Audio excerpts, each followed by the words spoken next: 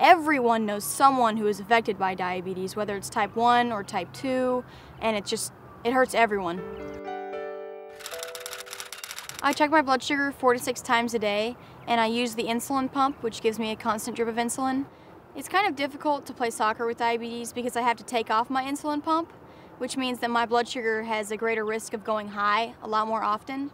I hope that scientists with stem cell research can be able to transplant islet cells to people with diabetes into their pancreas so they can produce insulin on their own and not have to take shots or use the insulin pump anymore.